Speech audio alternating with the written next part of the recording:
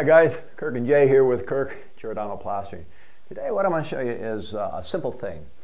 It's the old wood, redwood lath and plaster. Now, what we had here was just like a little mountain. And when I was looking at it, the fellow said, well gee, how much should we take out, and do we even need to, or can we just skim it? And what we had here was, it was bubbled out a little bit, and I said, you guys pounded on the wall on the opposite side of this wall. He said, yeah, we did, because we had a mirror over there, and a vanity mirror, and we had to push it. And I said, what you did was, you made a little piece of plaster loose, and that plaster fell between this, and it bubbled this, so there was a little mountain. I said, the only way to get rid of that is live with it, or tear it out with a razor knife, and it'll take you about a half hour to tear this out and contain it. So that's what he did. And here, just a little bit of movement. The wall's pretty solid other than that, but when you pound on the opposite wall, causes vibration, will cause cracking, and sometimes that loose plaster will go behind the wood or on top of the wood and bulge this out a little bit. I'll show you how we fix that quickly. Now, there's a lot of types of mud to use, guys. I'm actually using a compound plaster, or it's mainly for taping mud.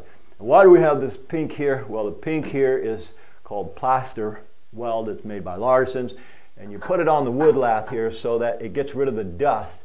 And now our particular mud that I'm using will adhere to it. And how many muds are there? Endless. I'm using a 20-minute mud.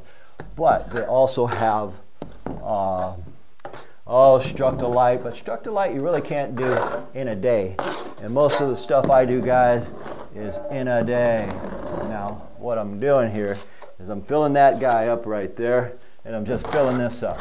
Now if I had 5-minute mud, that would set, but what I'm going to do is I'm going to allow this to set, and in about 10 minutes. This is 20-minute mud. Jay took 10 minutes to mix it, and so we got about 10 minutes to play with it.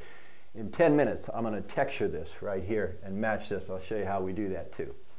All right, guys, back over here. I gave that actually about 15 minutes, and what I'll do is, while the mud is still a little loose, I'll come in here and get out some of the holidays, make it blend in. What I want to do is I want to blend the sides in, because if you blend your sides in real well, that's half the job right there. Feathering in, guys, is the most important. So, we got that done, and we look at this wall here. This is a light skip trowel finish done with a pan and a big 22-inch trowel, and you just pull it sideways, but I can match it with this guy here. And what I'm going to do is just take a little tiny bit off here and look at what they've got. Let me get out the way here. And just pull it sideways. If I don't pull mine sideways, it's not going to match theirs sideways. That's all we do, guys. A little bit sideways, pull it, and if you miss a little spot, you can always come back to it. There we go. Get that little piece in there.